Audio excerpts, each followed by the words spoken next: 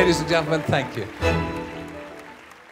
Well, first of all, Sir Terry, thank you very much for letting us come and have a chat with you as you're literally packing to leave after the voyage. Well, I mean, I leave the packing to my wife because Helen is a siege packer. And there's nobody packs as well as she does. So it's one of the reasons I married her, to be honest. Well, actually, the first thing we have to say, of course, is congratulations. I understand over £83,000 has been raised on this TOGs voyage. It's fantastic, but of course, you've got to take a bit of credit at Cunard for that. You've helped us enormously. The amount raised by passengers, by the people taking part in the voyage, by the auction, the silent auction that went on here, has been phenomenal. It's quite extraordinary. £83,000 ain't hay, and it's going to make a hell of a difference to some underprivileged children somewhere in Britain, I can tell you that. It's really wonderful, and that's what the TOGs voyage is about, and that's why I'm here. It's because my TOGs, Terry's Old Geezers and Gals, who came together under my name, eventually evolved into a wonderful money-making machine for children in need. I mean, over the last 3 or 4 years, they've raised £3 or £4 million. So I understand amongst all of the fundraising, you have had a little bit of fun along the way as well. No. No, it hasn't been fun for me. It's all been hard work.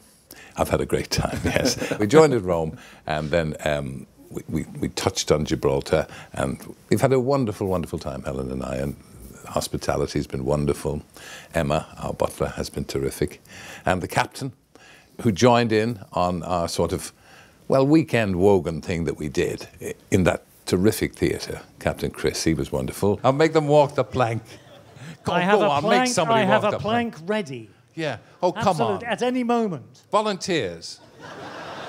And I believe that you and John Marsh also did another rendition of the famous hippopotamus song. Yes, talk about beating a thing to death. Yeah, but you know, that's about the only thing we can do together. The whole thing worked very well, and we had a huge crowd in the theatre. That theatre is phenomenal, isn't it? Any West End theatre would die to have their kind of facilities. Well, I remember when you came on board for the first time, how impressed you were with the theatre. It's been beautifully done. And Deadly, the old voice of the balls, carried out the auction. The worse for drink he was, of course, but he carried it out brilliantly because it's a big house. Yes. It's a big house. How many? About 800 people in there. That's right, yes, over 800. Terrific. Well, it was great to get such a good crowd. And I understand you've discovered the Todd English restaurant. We discovered all the restaurants. I was up in the Queen's Grill, very good maitre d' up there, very nice indeed. And then we went into Todd's, and we'd more or less kind of gravitated to there. But the food is terrific. Everybody says that you put on £1 a day if you go on a cruise, and I'm perfectly certain that I put on probably about £5 or £6. Well, we've actually got a set of scales over here. No, thank you. No, thank you. So amongst everything that's taken place on the voyage, what would you say has been one of the highlights? Well, first of all, I think we're very lucky with the weather. The weather was lovely. And then, I mean, the sea does not have a particular fascination for me, but I can understand why people do. Because, you know, as we stood out on that deck and look at the sea, and we saw dolphins, which is fantastic. And I suppose that would be one of the highlights. And then as we came closer to land, some interesting birds of gannet came by. It's the little things that you remember. And then we had a champagne reception for the TOGs the other night. And that was terrific. So, you know, that's why I came on. I came on to be with them. I came on to thank them for all that they've done. And while I'm at it, to thank Cunard as well. Well, thank you so much for being here, and also congratulations on your Weekend Wogan show. I understand it's doing really, really well with some incredible ratings. Well, it is. It's done very well, but I absolutely adore doing it. I wanted to do something completely different. You know, when I gave up the morning radio show, it was time. I felt it was time anyway. So I then thought, let's do something completely different. And it's the live band with Elio Pace, which is the house band, who are sensational.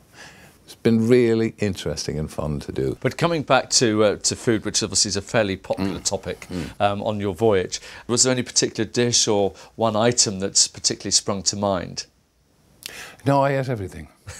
I ate everything with a smiling face and drank what was put in front of me, and I didn't leave anything on my plate. Clearly a chef's dream in that case. Oh, please. And we have our new Queen Elizabeth coming out later in the year, so maybe we'll be able to welcome you and the TOGs back either to Queen Victoria or indeed our new Queen Elizabeth. Well, I wouldn't like to lower the standards of this fine new ship, which is going to be absolutely wonderful, I understand. Queen Victoria will do me any time. People are lovely, staff are really nice. It's really wonderful when you walk down, because the cleaning staff, the waiters, everybody has a smile. And I'm not saying that in a sycophantic manner. It's one of the nicest things about being on the ship.